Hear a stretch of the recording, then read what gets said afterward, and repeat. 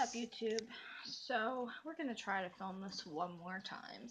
I think this is like the third time I tried to do this, and so hopefully this is the last time because it's getting late and I'm really tired and I have work tomorrow. And it's Sunday night and I spent the whole freaking day cleaning this reptile room so that it would be ready for this reptile room tour. So I have no makeup on. I am ready for bed. Fuck, I don't even have a bra on. So we're gonna get this on, and you guys are gonna enjoy this damn room. So let's do this. We're gonna start over here. So this is Mr. Chunk. Look at his little sexy leg.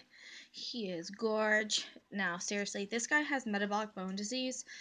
He's a rescue. I received him from some customers that came into my store where I work, and they didn't know how to handle his condition. I have no idea what his backstory is. I just know that his legs don't work very good, and clearly he just did not receive enough calcium or UVB as a little baby. But he continues to grow and put on tons of weight and eat and get around. He does look really drunk when he moves, like he can't feel his legs. But, you know, we work with him, and we've been really making good progress with getting him to move around enough that he stays in shape and everything. So he's not just laying in one place all the time. Let's shoot down here. This is my Honduran curly hair tarantula. Her name is Medusa. She's really cute, really sweet, not aggressive at all. I've had her probably going on 2 years now. She is super laid back, doesn't even try to get out. As you can see, I had this enclosure open in the meantime while I've been filming. She's just hanging out, doing her thing, you know, no biggie. She's a real sweetheart, actually. She's the only tarantula that I'll even, like, try to hold. Let's go down here. Lavender. So this guy is blind as a fucking bat. I mean, he can't see shit. So I literally have to hand feed this dude with tweezers, one by one. He usually eats waxworms because they're soft and easy. Yeah, so he's all by himself because he is a danger to anything in his thrashing range. Because if he thinks something might be food, he thrashes around with an open mouth, just biting in hopes that he might actually get something. So yeah, he's by himself. And in here, I have a trio of other leopard geckos. By no means do I try to breed these guys. If they breed, that's cool. I would, you know, not mind it at all. I'm not going to lie, the last couple clutches of eggs that they had, I have been throwing out just because I'm really, you know, like I said, I'm not trying to produce leopard geckos, especially not even like nice looking ones at that. Like, I don't have fancy leopard geckos. All of my animals are mostly kind of like rescues, I guess you could say. And I'm definitely not going out of my way to spend money on leopard geckos, not at this point at least. Up here is Mr. Grinch, as my mom calls him. I call him Gringo. He freaking hates me. I mean, like, literally hates me. Whips me, bites me, attacks me, anything he can do. Like, he's already mad, and I'm literally just sitting here looking at him with the phone. And he is mad as fire. Like, if I get close to him, he'll probably whip at us. I mean, like, I'm telling you, this animal does not like me. And I'm trying to be his friend, man. Like, see, I'm trying to keep him. Like, I wasn't going to keep him because, I mean, I wasn't sure that I wanted a really, really big iguana. If I wanted a big lizard, I was probably going to get, like, a monitor. But, fuck it. He's here. That's Gringo. Whatever. Oh, yeah, thanks. Thanks, buddy. Thanks. See ya. See ya. Bye. Alright, this is Spinderella. She's another kind of, I guess, rescue, I guess. Somebody, literally on Craigslist did not want her, and I was kind of afraid that as a free animal, she would get a really shitty home, just a shitty situation would happen. So I took her, and I've been, getting her weight back up. She's doing good. She's a little bit feisty because she was never handled as a little one, but, you know, she does alright for herself for not being handled that often. And, nothing fancy there. Nothing fancy at all, actually. All of my animals are kind of plain. So, This is my giant day gecko enclosure. Let's see if we can spot these little guys. I know they're not happy that I am turning their lights on right now. There's one on the back, actually. That's the mommy. Her name is Greta. I breed these guys. I do hatch these eggs out. I really, really like the green on them. I like any of the peacock day geckos, gold dusts, lined. Just the colors. I don't know why. I'm just really attracted to the color scheme of these.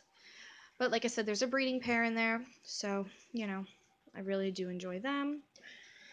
This is my community tank. As you can see, there's a little knoll on the back. There's also 2 biberon geckos. There's 2 Cuban tree frogs. There's a tiger leg monkey tree frog in here. A barcanole. I think that's it. I think that's it right now. Like I said, it's just a hodgepodge of a whole bunch of community type little critters. A lot of them were rescues. They were sick and or meant to be food for something else, and I ended up bringing them here and raising them up and getting them healthy. So that's that. This is Lazy. He's my most recent bearded dragon rescue. He was in really bad shape when we got him. I mean, super, super skinny. He was so emaciated. I actually have pictures I could show you guys. I mean, when I say this animal was on his last leg, he was on his last leg. They were feeding him small crickets only, no greens or anything. They said that he didn't like them. They also said that he was intimidated by large crickets, so that's why he was only getting tiny, tiny crickets once a week. So we've been slowly regaining his weight. You know, I really have no excuses for the owners. Just negligence, straight negligence. So anyways, he's in really good hands. He gets tons and tons of salad every day to fill him up because he's always hungry, always ravenous, never sure if he's going to have another meal. So we give him 2 large salads every day. That whole bowl gets filled up. As you can see, he's eaten almost all of it. He gets a couple super worms or wax worms or horn worms. He gets 1 pinky, usually on Fridays. Trying to think of what else he gets. Pretty much anything like that he could possibly eat, he gets. Because I work at a pet store, so I bring home different stuff for him all the time. Let's go down here. These are the babies to those giant day geckos I showed you guys a little bit ago. Sorry for the shitty watermarks and everything, but yeah, that's them on the back. There's one. There's another one in this little enclosure. There's just live pothos in there with some fake vines and some little sticks and some Pangea mixed in there. This is my morning gecko enclosure. Actually, there's one right there. I have a trio in here. They are breeding. For anybody who isn't familiar with this species of gecko, they are parthenogenic, so they do not need a male to breed. They breed on their own. There's another one on the back wall. There's 3 in this enclosure. Like I said, they are gravid. They've been clicking and chirping, and I'm pretty sure there's somebody laid eggs in here. I just haven't found them yet. This little tiny baby enclosure has my giant African praying mantis in there. I've only had this guy about 2 weeks at the most. He's doing really good, eating really, really good. Sorry, I am trying desperately to get this to focus. But anyways, that's him. Super cute, loving him. I'm going to try to get more varieties of these guys to show you, because I freaking really enjoy them. This is one of my alligator snapping turtles. I actually have 2 of them. The way these guys hunt is by opening their mouth really, really wide and using their little tongue as a lure. I freaking love watching them hunt. They are just so funny, super, super cute. I mean, they lay completely still except for this cute little pink lure. That's their tongue. The other one's in the back there hiding from me, but yeah, that's their enclosure. This enclosure is my baby sulcatas. He is tucked in the back there Not really going to pest him. I pulled him out before, but he's sleeping now, so I'm going to leave him in there. But yeah, that's his enclosure. It's just for the summer. I mean, just for the winter. All of my tortoises are kept outside during the summer months in enclosures. So this is my newest, I guess you could say, like, creepy crawly pet. It's, I guess, some variety of water scorpion. I'm trying to get this to focus and it's just not working. But anyways, the interesting thing about these guys is that they actually breathe out of that long tail thing that you can see up at the surface there. Yeah, they actually breathe out of it. So they have like an ass snorkel, which is freaking hilarious, I think. So yeah, they stick that out of the water, they breathe out of it, and then they hunt with these like praying mantis type claws in the front. That's what they catch guppies with. And I put guppies in here all the time, and he snatches them with those claws and then stabs them through like their eye or something soft with that, like, I guess it might be like a proboscis or whatever, that thing in the front. He's got 2 huge eyeballs. Anyways, I'm loving him. He's cool as shit. I don't know anybody else that has one. This is another praying mantis. This little dude, with hundreds and hundreds of his brothers and sisters, hatched on someone's unlucky Christmas tree, and they didn't know what to do with them as the babies were just climbing all over their gifts and presents and the garland. So they captured a lot of them, brought them into my store where I work, and I kept a couple to raise. So that's one of them. It's some kind of like funnel spider. If anybody knows what it is, comment down below please, because I really don't know. It has kind of like a brown abdomen, makes like a crazy web. I need to get a better picture for you guys. I'll try to get a better one.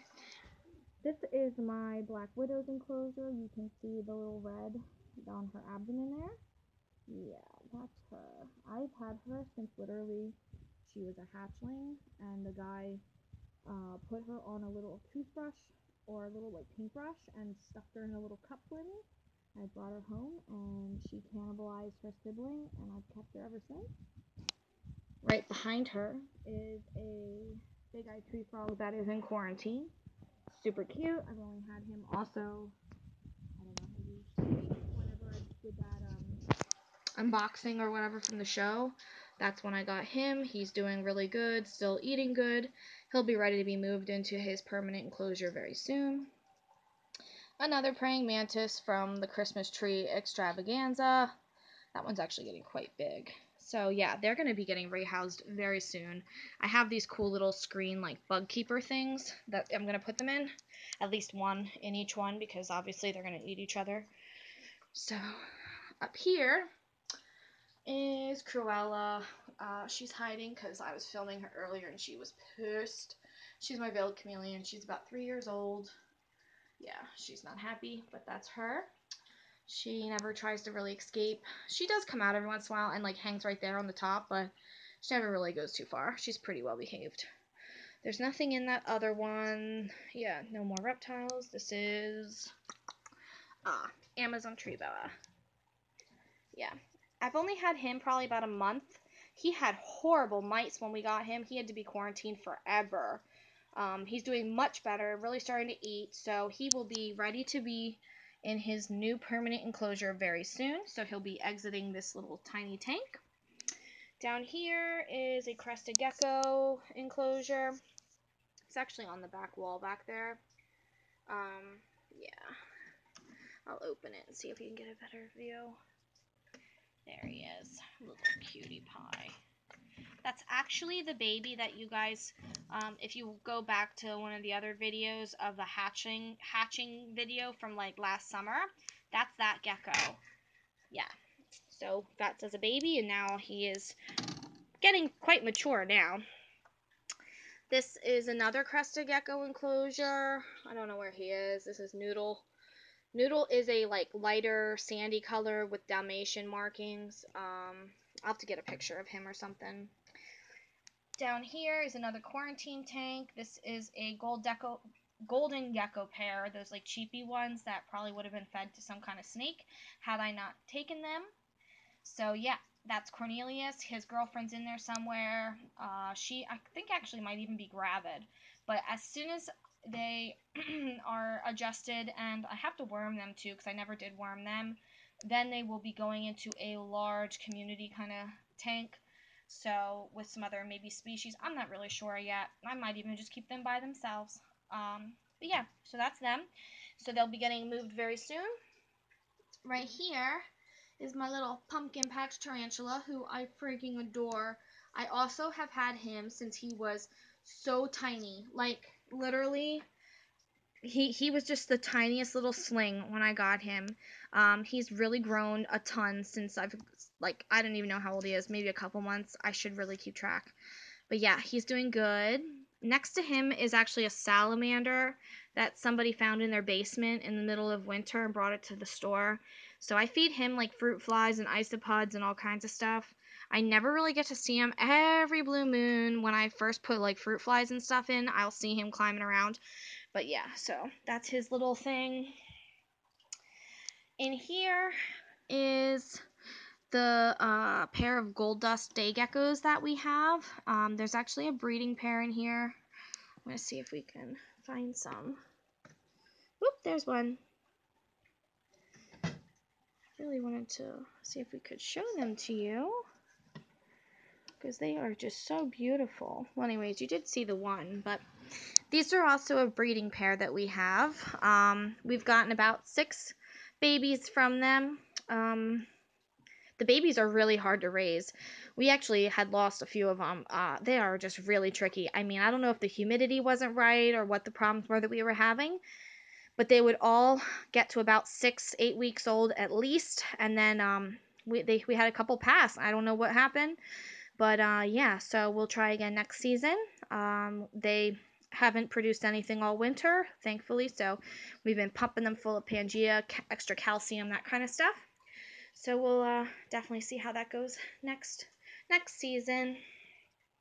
And I think that's about it for the like reptiles in here. So this is kind of how my room looks. Yep.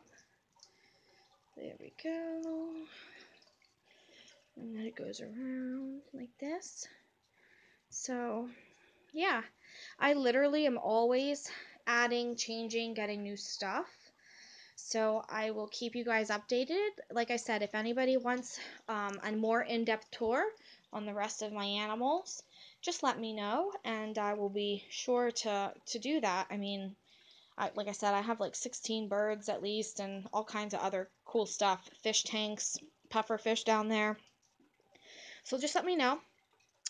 Alright guys, you guys have a good night. If you like this video, please don't forget to comment, subscribe, give me a thumbs up so that I know I'm doing a good job.